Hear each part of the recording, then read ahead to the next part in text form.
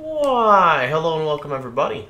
It is Pohx again. So before I start this build guide, I want to go ahead and say that this is the first time I'm using a new program to record with. So let me know what you guys think of the audio, video, etc. And anyway, let's go ahead and get with this character. So this is the Arc Mine character I was playing originally. I'm going to go over my gear and everything briefly, and then I'm going to go ahead and show you guys a tier 13 beyond, I guess. You can see the league stones here. We're going to do Breach Beyond Bloodlines, so you can kind of see how it interacts. Now, this is a level 93 hardcore crit low life Arc Mines character. You can originally get the character started on about like 50 chaos. Obviously, you're not going to be low life with 50 chaos, but to get the character started, you only need a little bit of chaos. You can pretty much just use a tabula rasa until you can farm something. The main links we're going to be using is Increased Critical Strikes, Remote Mine, Minefield, Arc, Lightning Penetration, and Trap and Mine damage.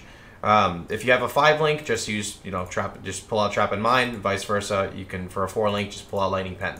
For our other links, I'm running Faster Casting, Detonate Mine, Spell Totem. This essentially just detonates the mines for us when we're doing bosses for extra single target.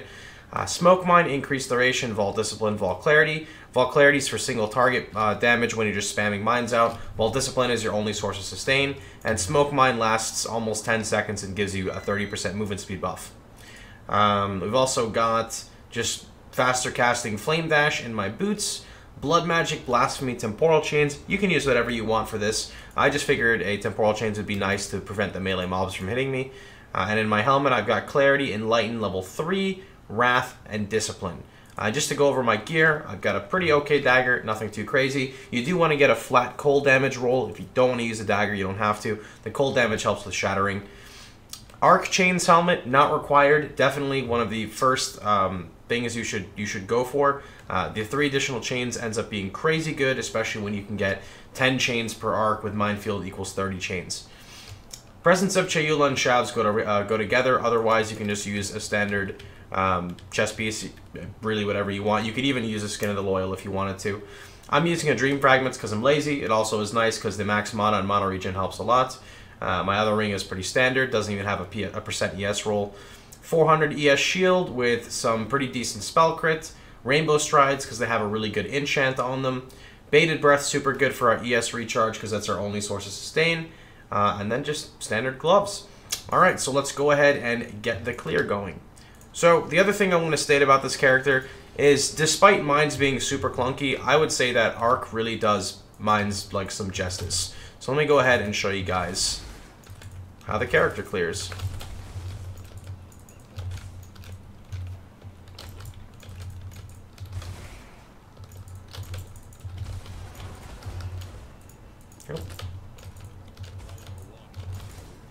I can't tell if I'm lagging from the video recording or if I'm lagging from the desecrated ground.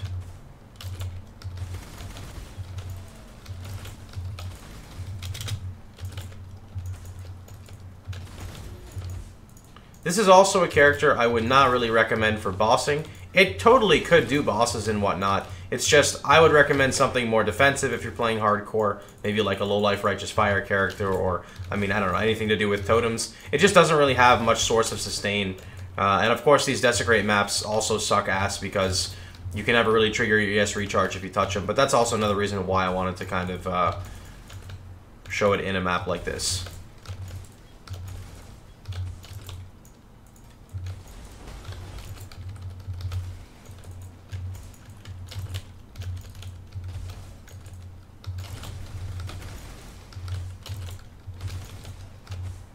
Where's back?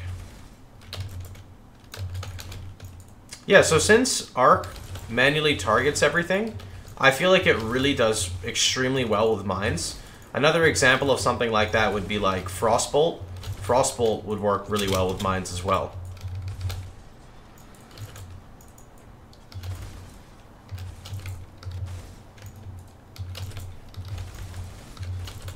Alright, so here's a Breach.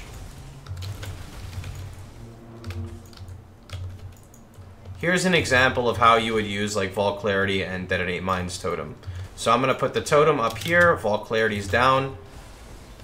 Now anything that gets in range of this totem, the totem will automatically go to cast. if that makes sense. So you want to put the totem kind of close to where the monsters are, and then it'll just keep popping your mines anytime it gets scared. You don't really have to worry about, like, I would say the biggest annoyances with this build, don't run Domination, because Domination will put a bunch of rares together, and you have a chance of getting an Allies Shall Not Die. Allies Shall Not Die is kind of annoying. It's not that bad. It's just when it's inside, like, a shrine, there's just so many monsters to hit from. The other thing is, Allies Shall Not Die totems suck because they never move, and Arc can just, you know, continuously chain between the same monster. Well, not the same one, but 3 in a little rotation. And Proximity Shield is, despite what people say about Proximity Shield being bad, Proximity Shield monsters can actually die before their Proximity Shield goes up. If it's like a Beyond pack, you can actually one-shot the mob before the Proximity Shield goes up. So that's one thing. And the second thing is, you can just lay the mines and the monster can walk over it, and then you literally just press detonate and then they all die. Alright, so that's pretty much how the character clears. I don't really have an issue with too much stuff. Map mods, you can pretty much do... I mean, I've done, like, Enfeeble, Monster Life, Elemental Equilibrium, and the damage is honestly still fine. I would just stay away from, like, more than 2 damage mods, so don't run something like minus max with additional damage as Lightning, Fire, or Ice. Just 1 damage mod's okay. I would not push towards 2. And in terms of a bossing setup, maybe you could do something with, like, Soul Strike and, I don't know, a +3 Lightning Gems Bow or something. But that's for something else. I'm not really doing that. I've already got a bosser in this league, so... Anyway, let's talk about the skill tree and kind of how I progressed on it, and then I'll explain why I chose Saboteur or Saboteur over pretty much anything else. So you can start off as a... Well, I mean, you pretty much have to start off as a Shadow. You don't really have any other choice. Unless you want to go Occultist, you could be a little more bossing variant then, maybe? Or I don't know. Anything, really. So let's start with LA damage into Trickery, go across, Cold Hearted Calculation, come up, grab your Saboteur node, move across here so that you can grab Volatile Mines, grab your Doomcast, come down, Clever Construction, High Explosives. Now these Trap, Trigger area and Mine Detonation area nodes, I'm quite sure actually are very useful, because what it basically means, don't mind it saying area. What it means is it's the area that the trap can detect, or the mine. So my arcs can detect, like, right here. So if a monster's here, and I'm all the way over here, and I detonate it, my arc can also chain, like, all the way, like, into this back room. So it ends up giving you off-screen potential clearing with arc, which is really, really cool. After that, you pretty much just follow the tree, and that's pretty much it. You just come across, grab Crit Multi, ES, etc. whenever you need. So some tricks with the mana, because that would be, I guess, like, a better question to go on. Since Arc does require quite a bit, this is 130 mana per cast, and, you know, when I'm just running around dropping them, it is quite a bit difficult to sustain. So I've got currently Dreamer and Deep Thoughts, which is 4 points, which is kind of a lot, along with a Healthy Mind. This is the important one. A viewer actually brought this up, and I completely disregarded and didn't even notice it. But instead of using an Energy from Within, because they're, like, ridiculously expensive, if you just use a Healthy Mind, this gives so much maximum mana in this one spot. Like, if you look at my mana right now, it actually goes down by 400. 400 mana with scaled off my percentages gives me 20 flat mana regen per second. But the important thing is that I now have 250 mana instead of 144, which for me is enough to drop 2 mines at a time, which is 60 chains. And that's more than enough to kill, like, anything in a map, just like standard monsters, which is, like, perfect for me. I found my sweet spot. So I'm very happy with that. Also, Dream Fragments does help with that quite a bit, and that's kind of like why I like Dream Fragments. It's just a really short solution into getting the character going. So after that, you pretty much, the reason why I decided to pick the Saboteur Ascendancy is because Bomb Specialist gives you something pretty cool. It gives you absolutely nothing. But Demolition Specialist gives you something even better, which basically gives you 100% increased arming speed. And arming speed is a stat that you cannot get anywhere else in the game. Maybe you can get it on a unique, I don't know.